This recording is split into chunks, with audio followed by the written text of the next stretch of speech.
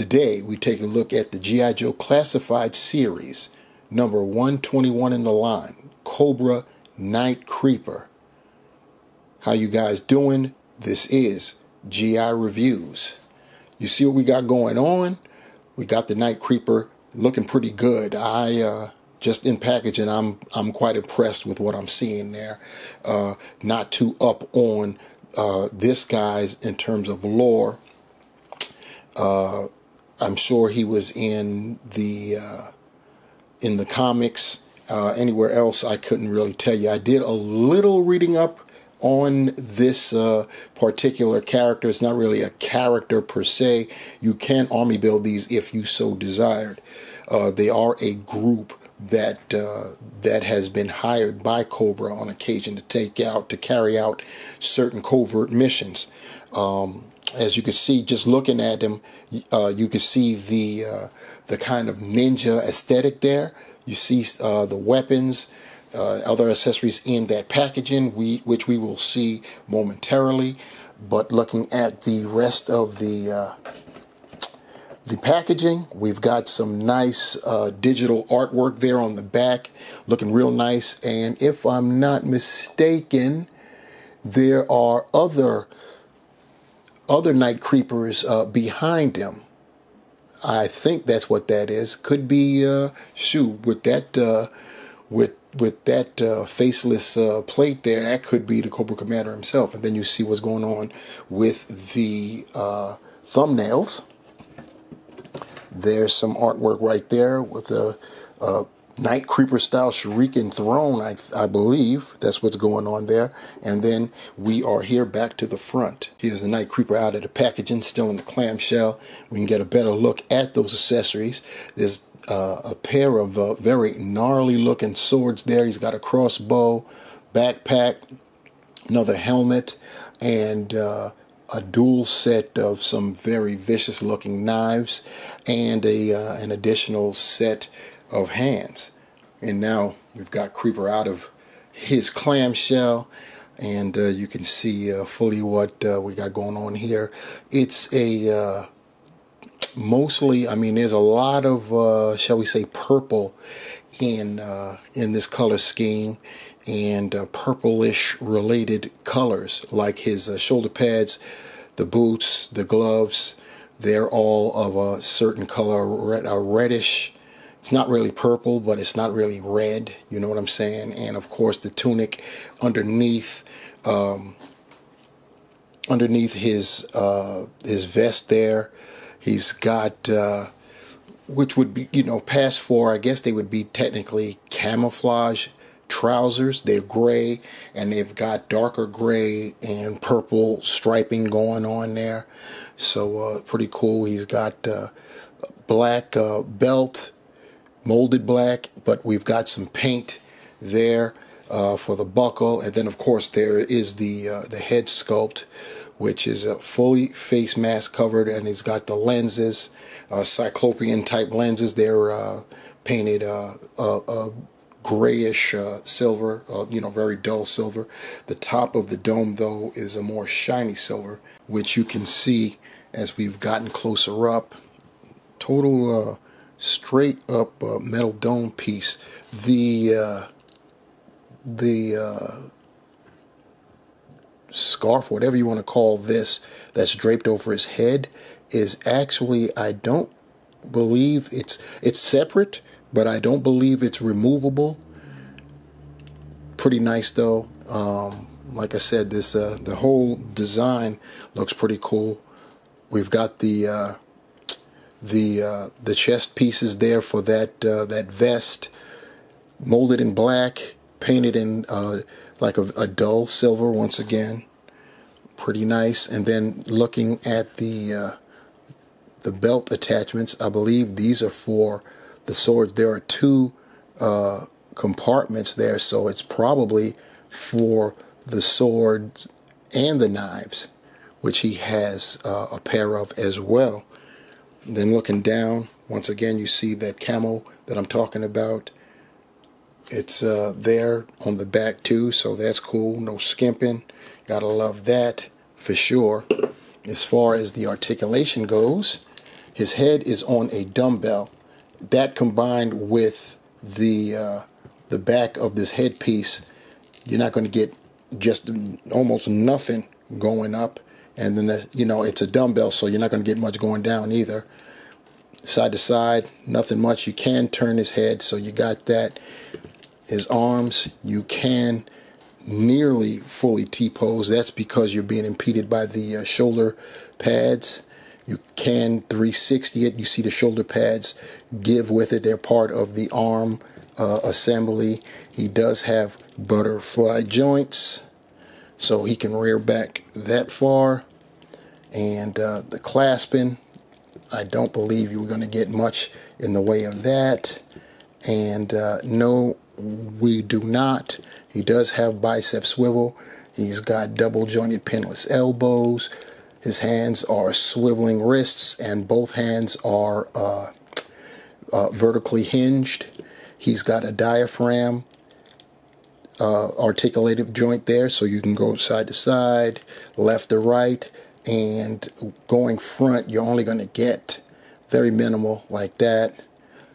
Going back, you get a little bit more. He does have a ball joint at the waist, so you can get a little bit more to get him to go down, so that's pretty cool. Not that much though. Back, a lot because of that waist ball joint. He can do the Van Damme splits. He's got the drop downs with the legs. He can kick a little bit better than 90, go back that much. He's got the thigh cut, double jointed pinless knees, as you can see there. He's got a boot swivel. Cool with those kind of boots right there. He can point his toe forward. You can get more than that. This one is kind of tight, but he can point his toe forward. You can get it up, and you've got ankle pivot. You've got holes at the bottom of the feet, and that is the articulation scheme. See if he'll still stand for me for our Night Creeper. We're going to go ahead and equip our Night Creeper. See how much of his accessories he can carry on his own person. We've got this green, gnarly looking sword, and with the equally gnarly looking kind of belt assembly here. We're going to see if it fits. Does it? I don't think so. What about the other side? Nope, too wide. But we do have these straps here, and I guess that's how they fit there. And that would mean that what's going on with this silver one? The silver one is a little bit more narrow than the green one, so that may actually fit. But nope, not on that piece, and that means it won't fit there either. So that's what those big loops are for. So you have that.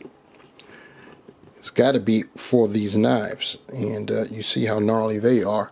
So, and they do look like they are shaped to fit now that I'm turning them fully to the side.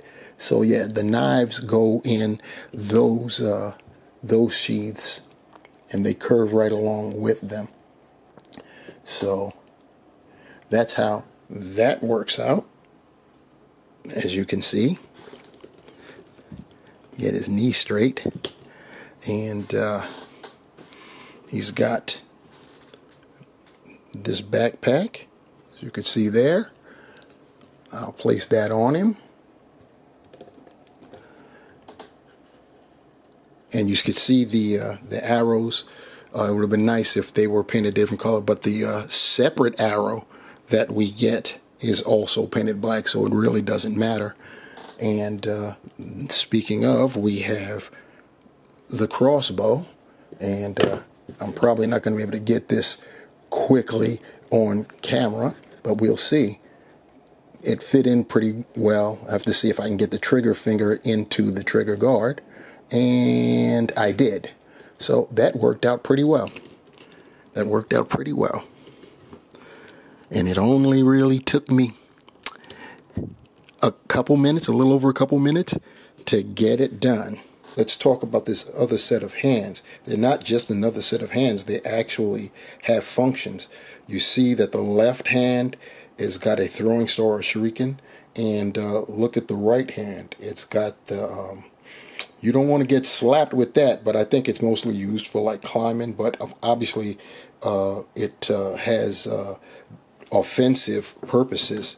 And then, of course, we have the other head sculpt. We can look at that real quick, and that looks pretty nice. Very, very nice there. For comparison, I've chosen Stalker, Sergeant Stalker, the retro version, and Storm Shadow, number 35. I chose those two because, as I stated earlier, as I stated previously, I read up just a little on the Night Creepers, and from what I read, the first time out, the Night Creepers, or I may be getting this part mixed up, if it was just one or if it was a group. I believe it was just one, and the Night Creeper had basically attacked Sergeant Stalker and Storm Shadow. I'm quite sure Storm Shadow had basically he was done with Cobra at that point, even though this Storm Shadow has the Cobra logo. I'd have to look further to see if that is the truth, if that's the case. But yeah, that's why I chose these two guys. Here's Night Creeper with those other hands and that other head sculpt, and that's pretty cool because if you do decide to army build, you can change up the figures to have different specialities, I guess. But yeah, there you have it right there. So let me close this out by saying that number 121, G.I. Joe Classified Series, the Night Creeper. I just like saying it like that. The Night Creeper. It's a nice figure. I'm loving this figure. Maybe I have got some more emotional investment in it because I am not the most fluid G.I. Joe aficionado. Like I said earlier, see, I try to be transparent. I did a little read up. That's how I knew about Night Creeper's attacks on Storm Shadow and Sergeant Stalker from the little read up that I've done, and I know that there are they're basically a group of tech ninjas or whatever you want to call them, and hired by Cobra to perform certain duties and functions like assassinations. So for me, I'm looking at this as, this figure looks cool. This figure looks dope. And that's what I'm standing on that. It's got crazy swords, decent amount of accessories. Loving that. And it's very nice and posable. You can get him in some great poses. The extra set of hands, one of which I'm sporting right there, the left hand, they're not just posed hands, they actually are functional hands. That left hand has got a throwing star in it. The other hand had the palm claws in it, and so that's pretty cool.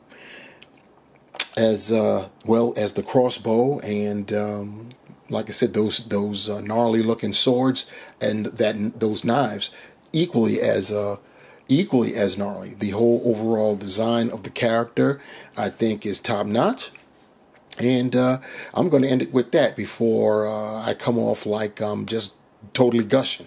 I'm just a fan. What can I tell you? And I know most of you are as well.